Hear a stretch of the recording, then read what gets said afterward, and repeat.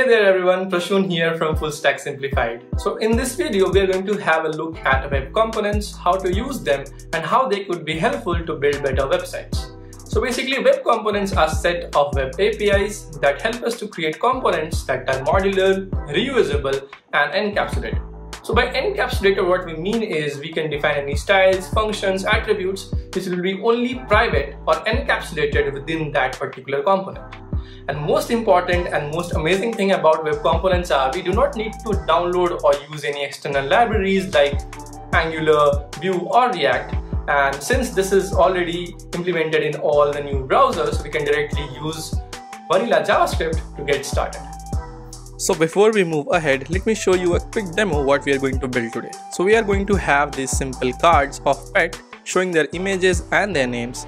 Then we have this view details button, which is going to further show some information like breed and age for that particular pet. And we can again click on this hide details button to hide those information. So this button is particularly kind of a toggle button. Then we have another button called say hi, which is simply going to alert a simple text from this pet saying hi to you.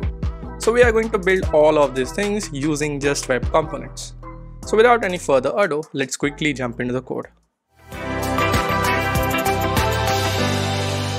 In here we have a simple boilerplate codes for HTML, CSS and JavaScript all linked together. Now the first thing which we need to do is create a class which extends HTML element. Technically you can extend any particular HTML element with h1p tags, whatever you want if you're working on that extension, but here we are going to use the root HTML element to create this class. So for that I'm going to create a separate folder and name it pet card, and in here we are going to have this index.js file. I'm going to create a class called pet card which is going to extend HTML element like this. Now basically this class has four basic life cycles method. The first one is the constructor, which obviously is called when an instance of the element is created or upgraded. The next one is the connected callback, which is called every time when an element is inserted into the DOM. And opposite to that we have another lifecycle method called disconnected callback, which is obviously called every time when the element is removed from the DOM. And then finally we have attribute changed callback, which is going to be called whenever any attribute is added to our element, maybe it is removed, updated or anything, any kind of changes which happens to any attribute provided to our custom element, then this callback will be called. So here I'm going to use this constructor function for this particular class, and since we have extended to this HTML element class, we also need to call the super function like this. Now if you remember during the intro we talked about encapsulation of our HTML element. In order to achieve this feature, we are going to use a concept called shadow DOM. So in simple words, shadow DOM allows us to create a DOM subtree which is scoped inside our custom element. So this helps us to create styles and functions which is just scoped to our element. It is not going to affect the outside world or outside DOM. So here I'm going to say this dot attach shadow, and this is a function where we need to pass some configuration as an object. So here I'm going to pass mode, which I'll set to open. Now this essentially will help us manipulate this shadow DOM. We are going to see how we can do this. Now the next thing is to create a template and append that to our shadow root. For that I'm going to say this dot shadow root dot append child, and then here we are going to pass this template variable which we are going to create in a moment. So we're going to say template dot content dot clone node. So we're going to clone that template and we're going to pass the true. So this is basically going to get the content of that template, clone it and then append to our shadow root. Now the next step is obviously to create this template variable. So I'm going to say const template is equals to document dot create element, and then we are going to pass template here like this. Now here I'm going to set the inner HTML for this template, which will be equals to a string literal, and here we are going to define our HTML structure for our component. So I'm going to simply copy paste these small stuff, and I'll also walk you through what exactly is happening here. So if we move to our completed component, we see that we have a simple class here, which is this div pet card, the outer part, then we have this avatar, this image, and then we have this complete right side part, which is this div of class with details. We have then the name for this h2, and then we have this info for breed and age, and then we have obviously this actions for our button. Now you may notice that we haven't set the src of the image or even any data for this h2. So this all is going to be taken care by JavaScript. And you may also notice that we are using this slot in order to populate the data for breed and age.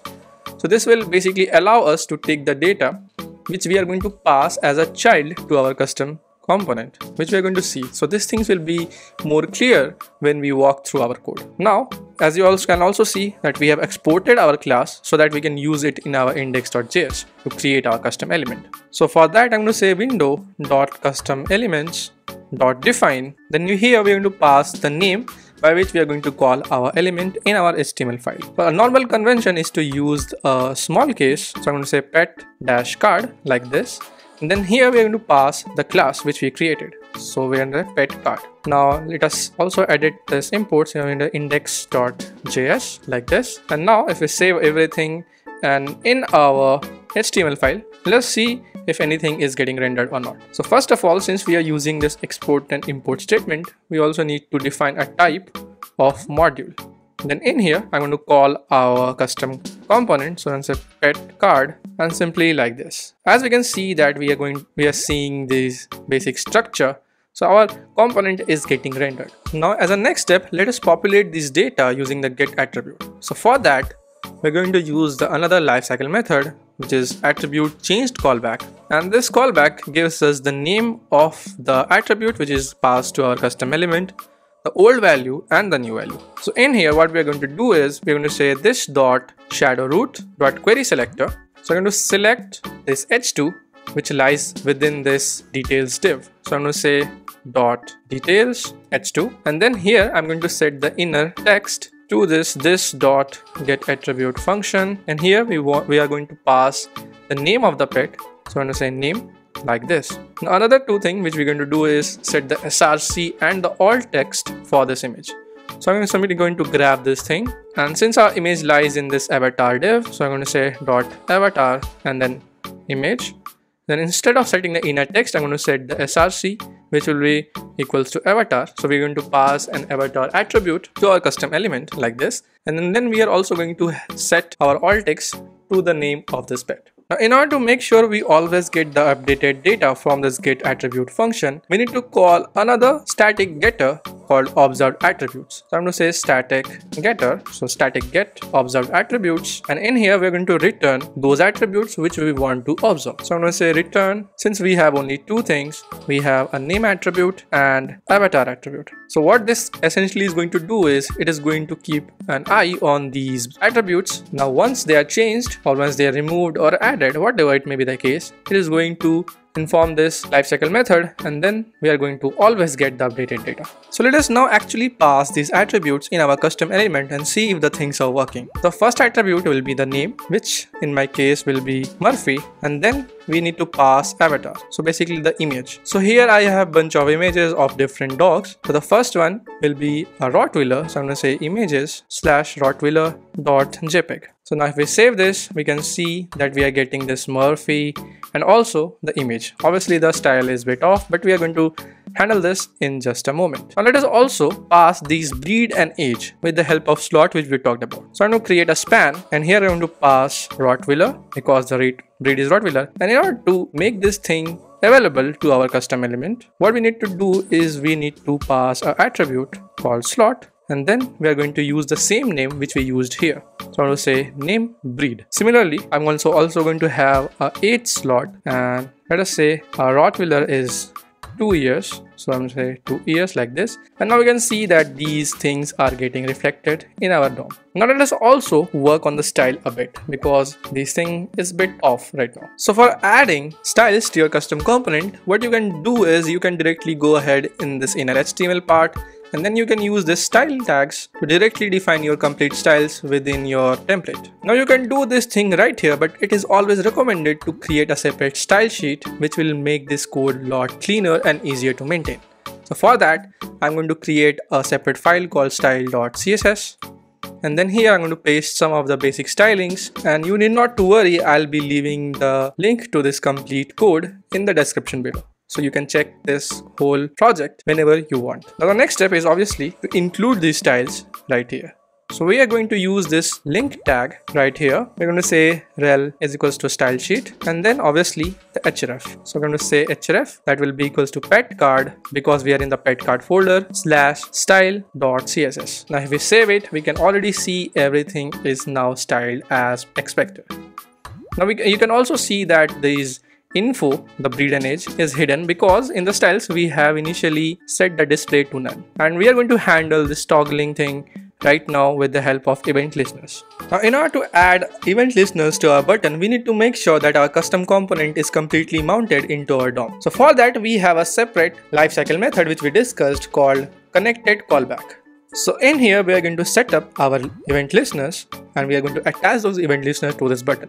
So for that I'm going to say this dot shadow root dot query selector, and since we have a ID of greet and toggle, so I'm going to do first select this toggle button, and then we are going to say add event listener. We're going to add a click event listener, and here we're going to call a function which is going to handle this toggling thing. So let's create that function, and I'm going to call this toggle info. So this toggle info is going to be an arrow function, and here we also require a variable which basically tracks if the info is getting shown or it is hidden. So in the constructor we are going to set a variable or a property for this class called show info, and this will be false by default. Now here what we are going to do is we are going to set the negation of the show info value. So whatever it is, if it is true we are going to set it false to true. So I'm going to say this dot show info is equals to not this dot show info, and in here what we are going to do is we are going to grab this info div. So I'm going to say this dot shadow root dot query selector. We're going to grab the info class, and then we're going to say style dot display, and here we're going to check if the show info is true. We are going to set the display to block, otherwise we are going to set the display to none. So I'm going to say this dot show info. If it is true, then we're going to say this to the block, otherwise we are going to set this to none. Now if you save it and click on this view details button, you can see that things are working. But let us also change this text to hide details whenever the info is getting shown. So for that I'm going to grab this button again. So we can do this right here, and then we can set the inner HTML. Again we are going to check if this dot show info is true or not. Then we are going to say hide details and show details respectively. Now if we save it, refresh, and we can see that we are seeing a view details button, and then it is changed to hide details. So everything is working perfectly now. Now let us also take care of this say hi button. For that I'm going to grab this greet button like this, because we have an ID of greet, and then here what we can do is we can simply call an anonymous arrow function, and what I'm going to do is I'm going to say alert, and what we are going to alert, this pet will say you hi. So hi there with an exclamation mark, and then what we can do is we can do this string concatenation, and here we will say this dot get attribute name. Now if we save that, click on say hi, we see hi there from Murphy. Now it is always a good practice to clear or to remove this event listener when our component is unmounted.